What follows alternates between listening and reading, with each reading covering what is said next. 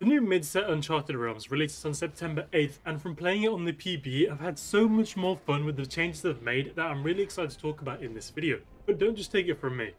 I think just it's gonna be a better set than the one before.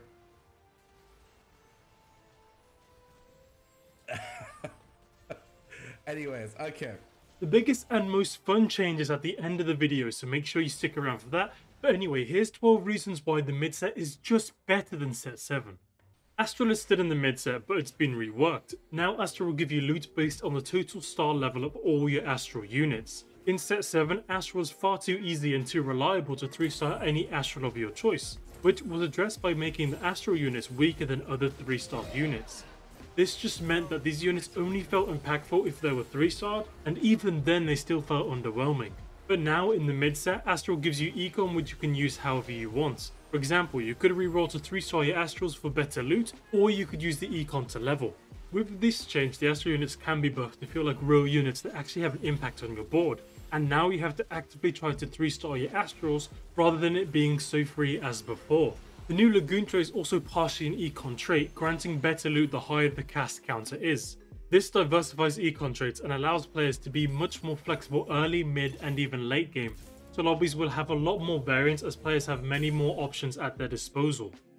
The mid-set removed Trainer, Legend and Rebel, all of which were problematic traits in set 7.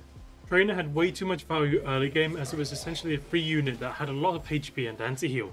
With a lot of stacks, a late game Nomsy could be insane, but only if you could get those stacks. Playing Trainer late game felt useless as it would take far too long to get stacks and you could never catch up to someone who had Nomsy in stage 2. This just felt bad. Usually the Trainer units were traits or CC bots and were best left unitemized.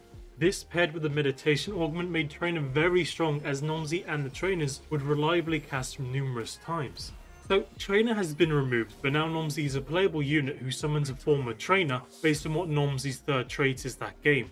So you no longer lose out on any stacking if you don't play Trainer in stage 2, and these summon units can't hold items, which ultimately doesn't make a difference. Also, Meditation has been removed from the game as well, which is probably to avoid the powerful Trainer Meditation combo that was common in set 7. This is great because now Nomsy needs items to scale with, and boards won't have a free unit that can output a lot of damage with anti-heal. Now you have to invest in Nomsy with items rather than time, which is much more reasonable and fair. Legend has also been completely removed, taking some of the insane top end comps with it, like Legend Cavalier, which was particularly broken as the Cavalier bonus, which grants double the armor and MR and is only supposed to last for 4 seconds, would be granted to the Legend units for the entirety of combat. Legend Spat was also insane late game on units like Yasuo and Shyvana because the insane HP and AP it could grant. Revel being removed is also great as the insane early game damage you could hit at higher breakpoints of Revel is no longer possible. It also takes a frankly stupid Revel Spat interaction with units like Anivia and Deja, where each instance of ability damage would proc the Revel Firework, which resulted in beyond absurd burst damage.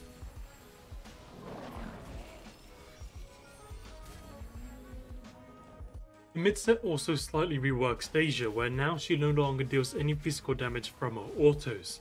This is specifically to maintain her identity as a magic damage carrier because Deja's barrages would each apply her AD and magic damage, so essentially Deja would triple any AD she had. Deja with a Whisper Spat would proc Whispers 6 times per auto, resulting in astronomically fast AP and AD scaling, which was completely broken with such obscene damage and almost impossible to counter.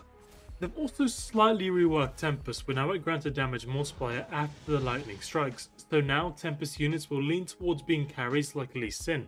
Not every unit wants attack speed, so this damage bonus is a good change as a damage multiplier can be used more flexibly. This also makes a Tempest Bat more valuable now, especially for damage carries. The mid-set removes a lot of units that were simply problematic, underwhelming, or provided too much CC. These are units like Elise, who had invulnerability which could keep resetting and solo your entire board, Pike, who never found his time to shine and felt out of place, and Ornn, who provided a lot of CC, had great traits and was a great tank. Cheaper units that had CC were also removed like Ashe, Thresh and Jinx, so the remaining units with CC are generally higher cost. So overall there is less CC in the mid-set and the units possessing CC will mostly be in the late game. The new units in the mid-set allow for better pathways and transitioning as there are several carries and tanks across the costs, so there's many more options and possibilities to play around, and ultimately the mid-set has much more freedom and flexibility. These new units bolster traits that were having issues in set 7 like Warrior, which now has a full cost tank, so now there is a reliable frontliner in the late game Warrior board. Two new variants to the Treasure Dragon have been added. Firstly, there's the Ordered Treasure Dragon, which can give you a Radiant item, Remover or Reforger, and full items and gold. This has a 30% chance of appearing. The other addition is the Chaos Treasure Dragon, which can give a variety of things like target dummies, emblems, and even Ornn items. This also has a 30% chance of appearing. This leaves a 40% chance of the Treasure Dragon being the usual one. So now the Treasure Dragon is significantly more interesting and can be a lot more impactful. There's more variability and depth that you can play around, however you may not be able to rely on the Treasure Dragon so heavily as before to complete a certain item you want. Having more variability after the last augment allows for more skill expression. For example, now you'll have to consider if getting a target dummy so you can greed and potentially level is better than rolling to complete or find an item you want. There's also been some amazing changes to items. Frozen Heart has been removed and replaced by Protector's Vow, which is actually a tank item. This new item is fantastic as it can be utilised in so many different ways, unlike Frozen Heart, which was particularly strong on assassins. Protector's Vow can stall with the shielding and makes nearby units tankier, so it's especially great when you have multiple units of the same range so they clump together and multiple units get the bonus.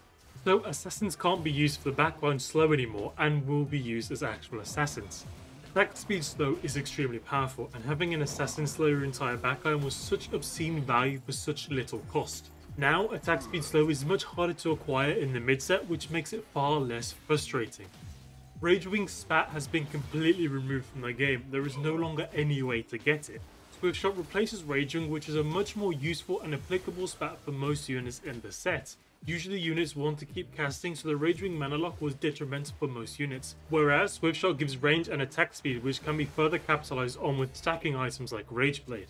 This is a great change, as Spatula feels more useful with a Swiftshot spat, and getting Ragewing spat through Augment or Tome no longer feels bad. Tome is now more reliable for a power spike on a Ragewing board.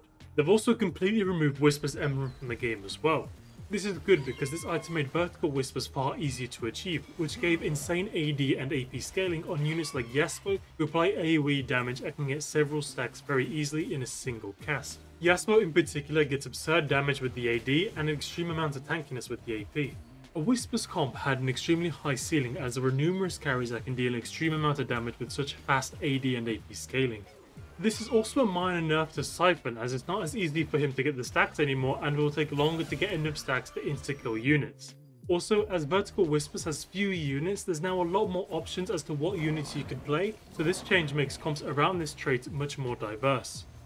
Shojin is also getting slightly adjusted. It's now a source of AP, so it's no longer an item you build last, as a unit can cast more often and deal more damage with this item.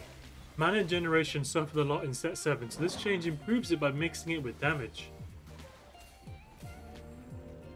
Assassin's position in the set has also been rebalanced. Assassin's Spat is now an emblem, is no longer craftable, and some augments that gave Assassin's Spat were also removed. So that means that some of the obscene damage from variations like Assassin Olaf or Siphon is much harder to achieve, and so these units and traits don't have to be balanced around this possibility and no longer need to be preemptively weaker. This combined with the removal of Frozen Heart make assassins actually feel like assassins, as the crit bonus can be buffed and they will have damage items. So in the mid set, assassins can be properly balanced around the exclusivity of the emblem. The mid set adds more depth to traits with augments. There's more trait specific augments to both existing and new traits, and there's even more general augments.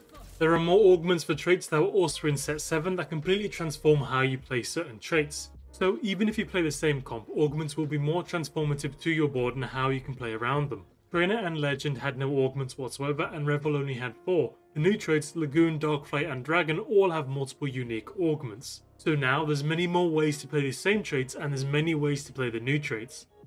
The augment balance was already a great improvement in set 7, especially coming from 6.5, and the mid set has minor tweaks that further improve on this balance. For example, Cluttered Mind grants 3 XP with a full bench rather than 4, but now grants 3 tier 1 champions. So considering this can only be offered at 2-1, you can now get champions to fill your bench, which is especially helpful if you cannot afford to fill your bench. This will still put you ahead of your opponent's level early game and will put you in a strong position in the mid game, But this augment will not be so reliable for you to fast 9 so easily as it was before. Now you will have to play a stable late game and potentially spend gold to actually hit level 9. Woodland Charm is also coming back and now spawns the clone before combat, so you can actually see what unit will be cloned, what its stats are, and you can position it. Now this will actually be an extremely strong augment with some really high potential, especially with dragons, cavaliers, and HP increasing items. These subtle changes go a really long way in improving the general augment balance, feel, and health of the game. A lot of breakpoints for traits are getting adjusted to make some traits easier to utilize and others harder. For example, Jade was extremely easy to play in set 7 as you could just chase the trait vertically, but now it's not an easy plug in and play anymore, and Jade comps will be a lot more diverse as the breakpoints are easier to hit. Likewise, Raging will become easier to utilize as his breakpoints go up every 2 now. Early game sets will be a lot more reliable and easy to use, likewise with Sire in the late game. In the mid set, traits are significantly more flexible, so they're a lot more fun and interesting to play because you can achieve many more comps with many more ways to play. There are 5 entirely new dragons, which are Nomsy, Zippy, Som, Swain, and Terra, and it's worth noting that these dragons are not just skin variations. Nomsy is a modified version of the Gromp, Zippy is based off Cled's Mount Skarl, Swain is in his dragon form, Terra is the mountain drake, and the devs made an entirely new model for Som, which is inspired by Kaiser's Lagoon skin. So these new dragons look and feel entirely different and unique, which makes this set feel much more diverse and richer. This is also a solution to the dragon problem in set 7, where high rolling dragons could put you really far ahead of the lobby. Now there are more dragons in the pool and the unit's cost and power have been slightly reduced, so the power of an early dragon has been slightly diluted. So hitting an early dragon is slightly less impactful and oppressive, but it's still a high roll. This is by far the biggest and best change they could have made. In the mid set you can now play dragons together and dragon is even a chaseable trait. This change opens up so many more options and possibilities to what boards you could perform, unlike set 7 where you could only field a single dragon, which was incredibly inflexible and limited your options significantly. Building items for your dragons in set 7 was very specific per dragon, so if you made items for a dragon it was very difficult to transition or pivot into another. However, this change opens so many more comps with and around dragons, flexing around dragons, and item holding becomes significantly easier, as there are dragons that share similar item options. You will definitely notice how comps are way less restrictive and linear. There's so much more variability now, and that's not including Mirage variations, Nomsy's trait changes, and the new dragons. With the reduced costs of dragons, you can now hold more dragons and play around what you roll a lot easier without having your econ impacted too harshly. Removing the limit they impose on dragons is a massive reason why the mid set is just better than set 7. The set actually lives up to the name of Dragonlance now. These changes may seem small individually, but altogether they completely transform the set and make the mid set way more exciting and enjoyable to play because there's much more fantasy and flexibility as to what insane stuff you could pull off. I cannot wait to continue playing this mid set as just a massive improvement on set 7, so make sure you subscribe for more content to come. Let me know what you want to see and what you think. What are you looking forward to? Is there something you're not looking forward to? And what do you think is going to be fun? Anyway, thank you for watching and I'll catch you in the next video.